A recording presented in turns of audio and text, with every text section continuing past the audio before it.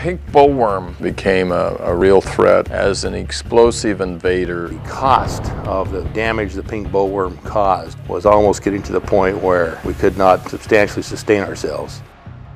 The pink bollworm is one of cotton's most destructive pests. First detected in the U.S. in Robertson County, Texas in 1917 and presumed to have migrated from Mexico, the pest gradually moved westward.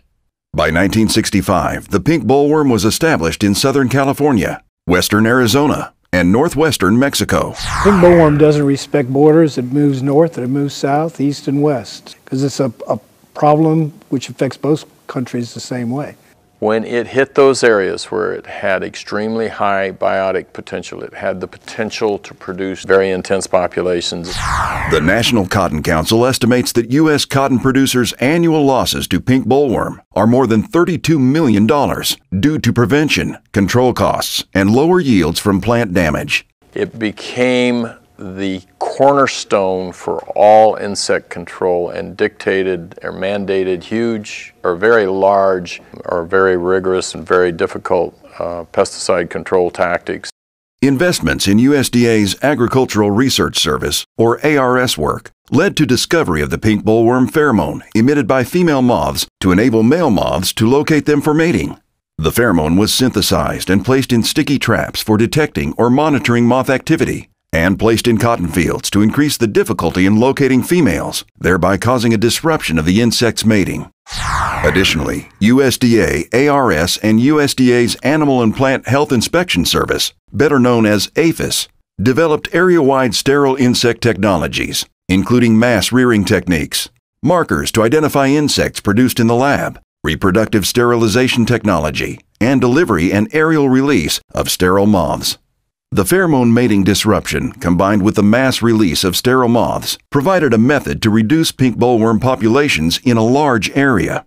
The marker technology provided a method to separate native moths captured in pheromone traps from lab-reared moths that were released. A sterile pink bollworm moth release program was initiated in California's San Joaquin Valley in 1970. From 1990 to 1999, numerous area-wide experimental programs in California and Arizona validated and perfected the suppression potential of mating disruption systems using pheromone applications. If I go back to prior to 1995, we were out there spraying so much, we had no beneficials. And we had, most Arizona growers anyway, in Arizona was spraying anywhere from 5 to 8 times a year. By taking it out and reducing that system, you also reduce a lot of problems with other pests. You change the entire environment that the cotton is growing in. Since 1996, transgenic Bt cotton has provided one of the most powerful tools added for pink bollworm control. However, since Bt resistance management required some portion of the pink bollworm moths not to be subjected to Bt plants in order to delay or prevent the development of resistance, not all cotton plants could be planted to a Bt cotton variety. Additionally, some areas with pink bollworms grow an extra long staple, or ELS type of cotton, known as Pima, which does not have Bt traits at this time. A key binational boll weevil and pink bollworm eradication planning meeting was held in Chihuahua, Mexico in 2001. And in an effort to eliminate this annual cost burden to producers, in 2002 the industry partnered with USDA APHIS to launch a 3-phase program to eradicate this pest from all cotton-producing areas of the U.S. and adjacent areas of northern Mexico. Because if we don't eradicate pink bollworm in the adjacent cotton growers in Mexico, there's no sense in having a program in the United States. Producer referendums approved eradication programs and demonstrated producers' commitment to share in the cost of the eradication program. Increasing regulations governing chemical control practices and the need to improve cotton production profitability easily justify eradication of the pink bollworm. Absent this pest, cotton producers will see a reduced need of insecticide use without sacrificing yield, resulting in improved profitability. And it's a green program.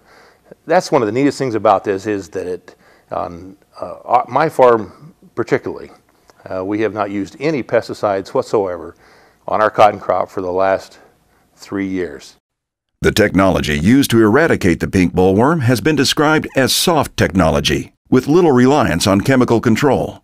The 4 primary components include extensive survey, transgenic Bt cotton, pheromone application for mating disruption, and sterile pink bollworm moth releases. Program technologies are applied on an area-wide basis. Intense sampling for immature pink bollworm larvae in flowers and/or bolls documents the success of disrupting reproduction, while pheromone traps provide monitoring estimates for the number of adults present in the area. Projected costs to eliminate the pink bollworm have been developed for each of the 3 phases involved in the program. Growers approved assessments that pay for the program operations, trapping, and pheromone applications. Planting Bt cotton is encouraged as an effective control measure, but that decision is left up to the grower. Growers pay the technology fee when Bt cotton is used, but assessments on Bt cotton acres are about half of that on non-Bt cotton acres in order to encourage Bt cotton use. The cost of sterile insect rearing and daily releases are provided by USDA APHIS as a cost-share contribution to the program that utilizes a rearing laboratory built by California cotton producers for the purpose of sterile pink bollworm moth production. Before the pink bollworm eradication program, we would budget somewhere between $40 and $80 an acre, not knowing exactly what we're going to run into to try to control the pinkies. And as my memory serves me correctly, we never ever controlled them. And we saw everything from 20 to 80% damage on some fields that were left untreated, and treatment could cost you anywhere from $50 to $100 an acre. After the first year of the program, the growers noticed a significant difference in their problems with pink bollworm. The farmers now are convinced the program is worthwhile, and there's grower support for the program. During this time, trap lines across a desert region documented the migration capabilities of the moths, in some cases moving more than 150 miles, and highlighted the importance of success in all the U.S. and northern Mexico. The pink bollworm program enabled us and me as a farmer to still be in business. I don't think without it we would be in business, because this pest would have completely devastated our crops.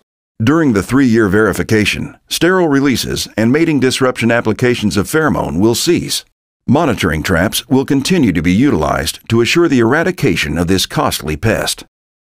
The success of the program has dramatically reduced the need for several applications of pesticides, providing a savings for producers and meeting societal desires. Since the eradication program has been in there, it's just night and days different. It's like a godsend. We do not have pinky damage anywhere. Since the program has been successful, we haven't treated pink bollworm in Pima cotton or in cotton in general for at least 5 years now. There's not another program out here that's as soft as this program. It's a program that it has an end point to it. That's the good thing too. And we are very, very close to that end.